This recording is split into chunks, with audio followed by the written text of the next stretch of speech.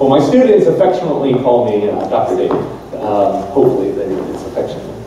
But first of all, I wanted to just say it's very humbling to be here tonight. I'm very glad that I was asked to do this. But they didn't tell me I would be the only boring professor up here. And I was amongst all these talented students that you have already seen and are going to see after me. So anyway, thank you very much for allowing me to be here tonight. So we all in this room tonight, we as humans, all have something in common. We are all dying. Yeah. Now I thought I would maybe lead with a ubiquitous joke to start it off. But I thought, you know what? Maybe I should just start with pure grim pessimism, right? But I'm an academic. I'm a realist. So what I really mean is that we are all aging.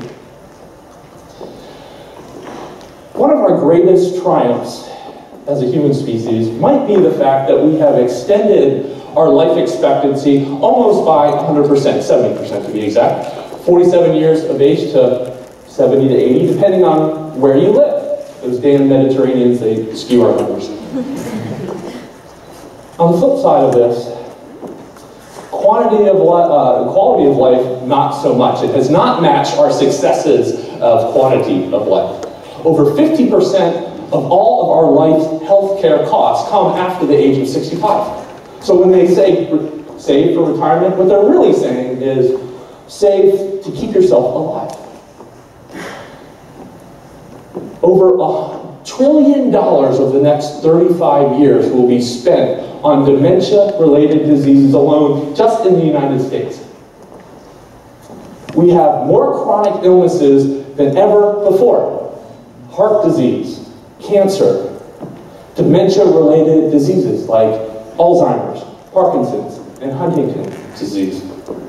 We have a major gap, and quality of life is falling behind. So I'm about to turn 40 at the end of the year. So the common life expectancy assumption looks like this, that at 40, you are now over the hill.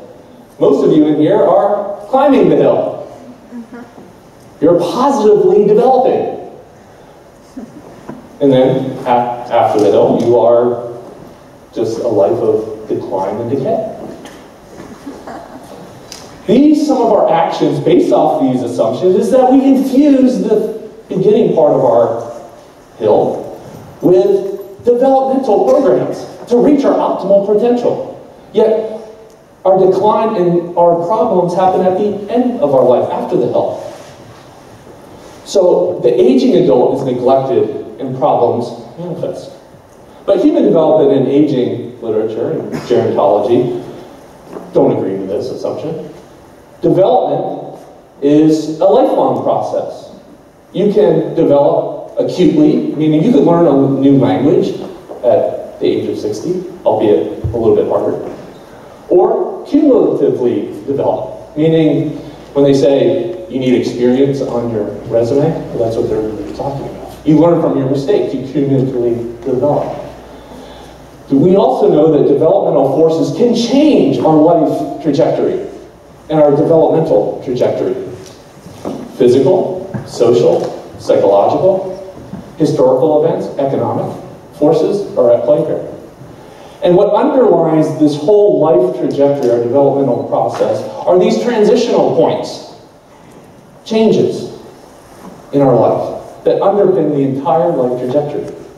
Like going to school for the first time or going off to college, graduating from college, getting married, getting divorced, having kids, death of a loved one. So these negative transitions cost us resources. We lose something, and it affects our developmental curve. So we need resources in order to positively develop.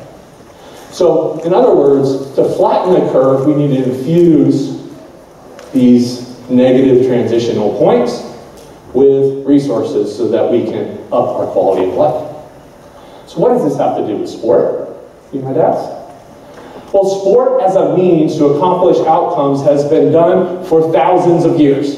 Mayans and Aztecs, the old ball game, pop to pop, it was used to decide who is sacrificed to the gods. Greeks in the Olympics is used for developmental of spirit, mind, and body. It also was to develop young men militarily. Oops, can't just get on the Romans. The Romans in the Colosseum for pure leisure and entertainment, and also to placate the unruly masses of the Republic. And of course, Nazi Germany used the Berlin Olympics within their propaganda machine for political ideology. And of course, us in the United States, sport and commercialization, financial and economic benefit we use sport for. So those student fees that you guys don't look at, I just heard this actually this morning, somebody told me, 90% of you do not look at your student fees and where it goes. It goes to the football team. But we're 10-0, go Cougs. It is a good investment. You have a good return on your money right now. So sport has an immense value as a means to accomplish end goals. It has been used for social-cultural hegemony, for expansionist regimes, British colonialism, even American imperialism, or for social and cultural resistance for these same hegemonic aspirations. Look no further than 1968 Mexico City Games with Tommy Smith and John Carlos for civil rights movement. We also have immense and mass awareness and interest for sport. The Super Bowl, 167 million worldwide watched it. That pales in comparison to the World Cup, with 1 billion estimated watched Germany versus Argentina in the last World Cup. Also, sport has the ability to be shaped and designed and to promoted in a way to meet these needs. That's where I come in. My discipline comes in, sport management. Because it only depends on how it's managed and how it's designed in order to accomplish these outcomes. Research has suggested that it can provide resources socially, for a sense of belonging and social capital, and increase in social connections. Physically, of course, as a form of vigorous physical activity, and we know the major benefits of physical activity across our life. Mentally, as a way to intrinsically motivate ourselves, and a sense of purpose and goal achievement. And it's multi-level, not only at the individual level, but also at the community and even at the national level. So my own research, I found that sport as a resource in and of itself. I asked and interviewed over 55 and older people across their life how sport was interjected into their life at different transitional points. And they said they used it as a resource to overcome divorce, to overcome a loss of a job, to overcome a death of a child. It helped them positively develop over these critical points. And it offset losses that they had. I looked at a specific transition point, retirement.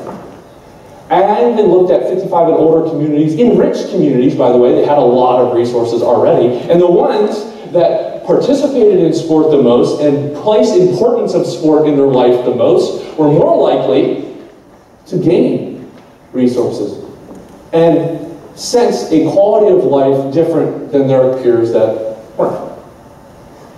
The implications of this is that if we can do this at the back end of the curve, we might be able to shift that back end. We can lift it up. And it also can minimize possible individual costs and also societal costs. Well, what does this mean to you? I just told you that you have 3 more lives to live. Most of you are maybe 20 in here, 19, early 20s, somewhere around there.